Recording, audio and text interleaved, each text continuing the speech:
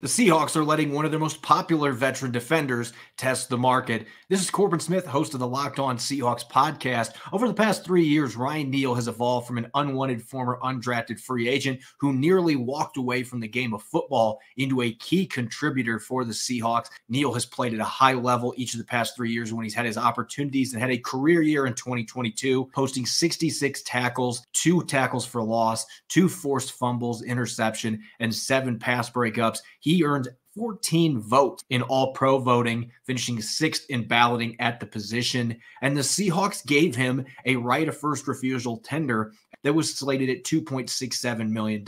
Certainly an affordable contract, but the Seahawks need all the cap space they can get right now after signing 6 outside free agents, especially after signing Julian Love. There's a chance Neal could be back, but with him only being 27 years old, there's a pretty good chance there's going to be a number of suitors out there that can offer more money than what the Seahawks can to bring him back.